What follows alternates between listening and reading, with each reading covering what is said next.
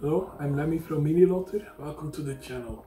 Today I'm gonna paint some Erebor warriors that I converted, but stuff happened. So let me just explain it in a little segment here, because I think some clarification is in order. So first off, I'm gonna start with the biggest dwarf army on YouTube, and what I am painting up now, and I already have, will be about 1800 points, give or take a couple of 10-20 points.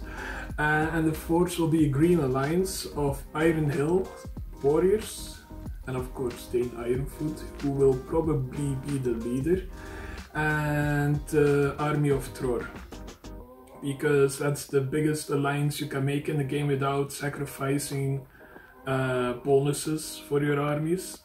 And I think making Dane Ironfoot the leader is the most tactically sound thing I can do. Prove me wrong in the comments if I'm completely wrong. It's possible. I have never played the game with the new rules. And sadly there is no Khazad-dûm alliance, because then I would lose army bonuses, that kind of thing. So Khazad-dûm will be its own force, and I am painting some test models for that right now, but we'll make it a part of the biggest dwarf army in the world. If not in practicality, it will be in spirit. Oh yeah, Games Workshop Daddy sent some free Erebor warriors, because for the conversion I make, I use Erebor warriors Grim hammers. But when I ordered my Erebor warriors, the box I got was, well, I'm gonna show you a picture I took. One of the axes was a little bit bent, there was no packaging material, so I sent an email to Games Workshop, not expecting anything from it, just saying maybe use some more packaging material. One of the axes I got is bent and it looks like it's gonna be a pain in the ass pretty much to fix it. Games Workshop responded, give us your address again, your name, and we'll send a replacement. I was like, you don't have to do that, but they did, and they sent, I think, a whole new box. So I need another box of Grim hammers to convert them as well. With the Erebor warriors I'm getting extra. So yeah, that's why this whole video will be a multi-part series, because I already converted my Erebor warriors, thinking I'm not gonna show it, I just wanna enjoy the experience, and I'm already painting them up, and I'm gonna show you in this video how I paint them up. But then the next video will be the conversion, and the video after that will be how I paint Erebor militia, because the Erebor warriors will be the main part. So the converted Erebor warriors will be the main part of the army. The Grim hammers I already painted in one of my first videos will be part of the army.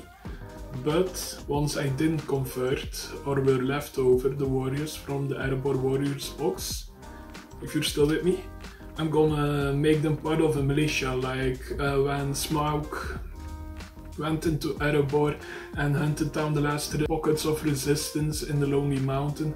It will be inspired on that. Like in the movies, you'll see Thorin and his friends go down into a base in a room in Erebor, and he said, oh no, they were fighting till the last man and child. It will be inspired on that.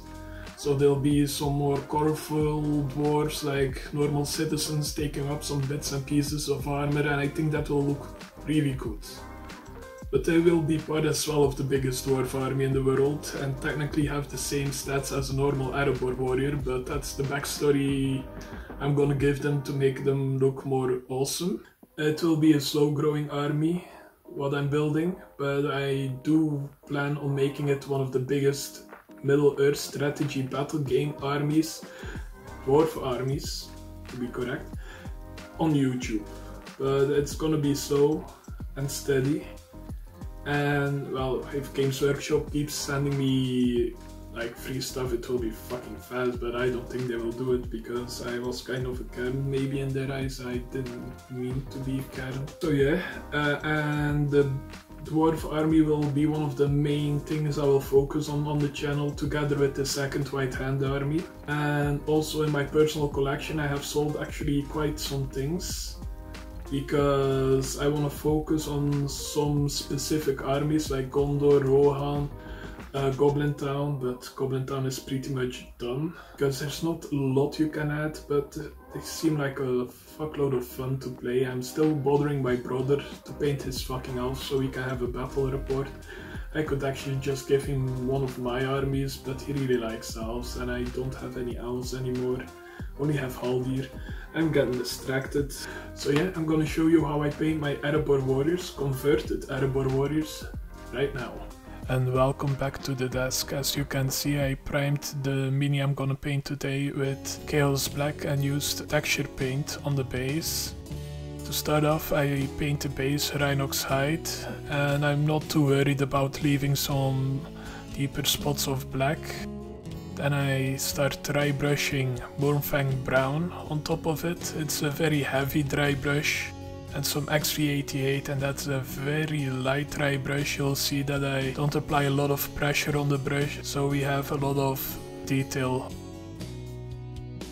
Now we're gonna use a rather big brush, paint some leadbelcher, and I want them to be a little bit more dull because they're gonna stand next to my Iron Hill on the battlefield of the biggest dwarf army on YouTube. So yeah, I want them to look a little bit more different. And it's gonna be very much the same kind of color scheme as my Grimhammers, but I'm opting not to go for Erebor blue, but more inspired by the Games Workshop paint job. That's why I'm using dried bark for the most bottom layer of cloth, and I use it around his legs and his arms. And I also want this paint job to be very easy. I need to repeat it like, I don't know, 50 plus times just for this part of the army. And I'm probably gonna convert some more in the future. Now Eshin Grey for the flaps on the front of his armor, his groin, his legs. Once again, I'm inspired by Games Workshop. It looked like an easy paint scheme to do, yet elegant in a way. I like it. Now doombull brown for the gloves on his hands, and even if they don't have gloves, I'll paint them gloves. Because at this scale it's not like you're gonna see fingernails.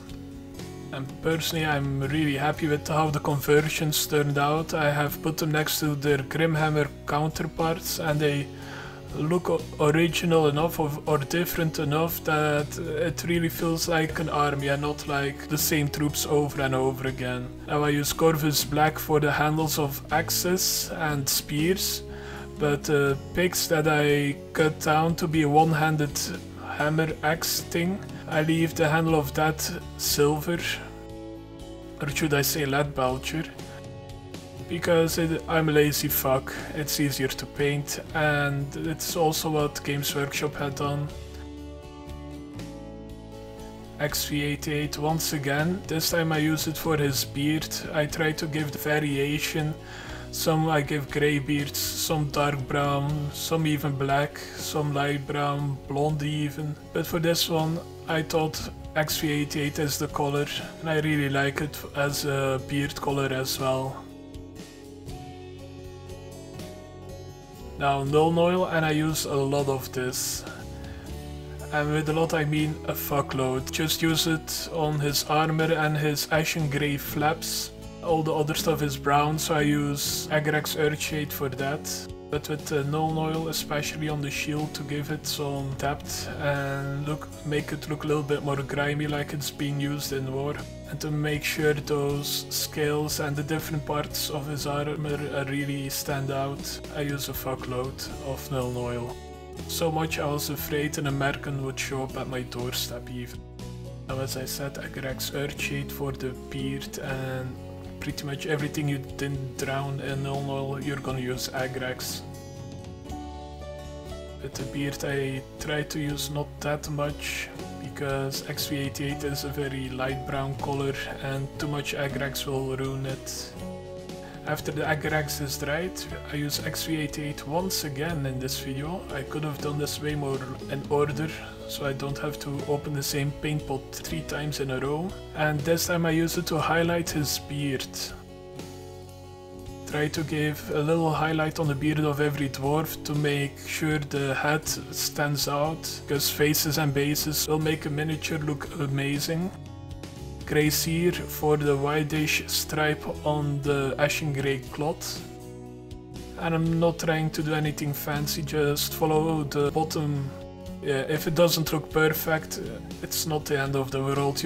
I'm gonna have a fuckload of them all together. If they're looking at one specific line that isn't perfect, I probably have bigger troubles. Because this army is supposed to look intimidating as can be. And just like that, I finished one of the many Erebor warriors that I'm going to paint up. In the background you can see I have primed about 12 or so, ready and primed to go. I've already painted up some. And like this is how the army looks at the moment. I've painted this captain, that's just from the normal Erebor warriors box. I thought I'll use this specific model every time for a captain model. Give him the same very light grey beard so he stands out in between the troops, so I know where my captains are if he goes to battle. It makes it way easier for me because I don't want to spend all that money on the command packs and clean up fill cast for 5 hours just to have 4 captains.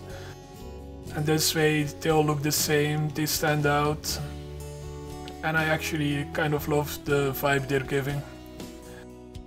And as you can see, the warband that I'm showing right now looks amazing. A captain with 12 warriors.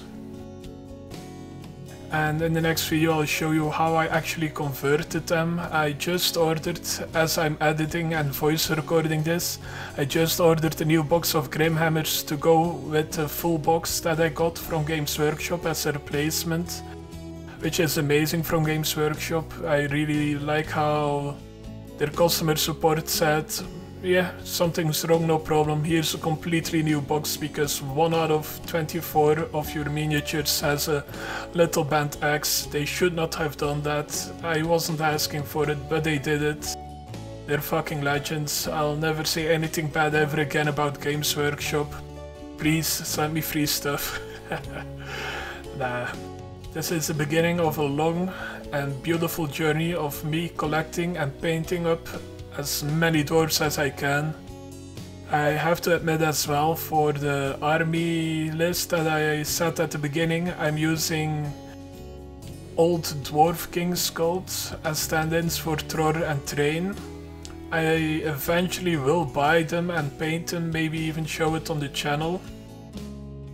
I also have painted Dane Ironfoot, foot and mounted. And since I paint him up pretty much the same as the captain from the Iron Hills, I'm just gonna show you how I paint a captain from the Iron Hills. It's a little bit different than a normal warrior. So once I have collected the funds, let's say, I'll show you how I paint them up, how I paint a captain up. So yeah, I hope you guys enjoyed this. This is supposed to be a way longer video actually. But yeah, since I'm still waiting for the Grimhammers to arrive at this point, it's gonna be a multi-part series.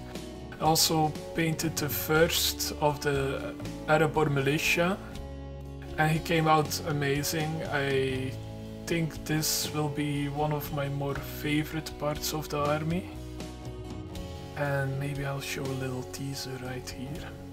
So yeah, maybe you'll see that in the next video. If you liked this video, please like, subscribe, show it to your mom, share it with your neighbor. And if you didn't like the video, share it with the neighbor you don't like, I don't know. But thanks for watching and I hope to see you in the next one. Bye!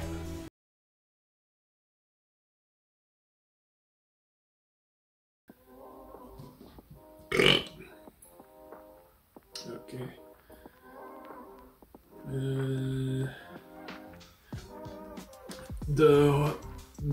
I was gonna say fucking hobbits. What the fuck are you staring at me like that? That's kind of the big update, the big news. And I think I will show you how I paint my converted Arabor warriors now. Cat is fucking peeing. I hope that doesn't go through all fucking video. I'm not recording this again. Just a second.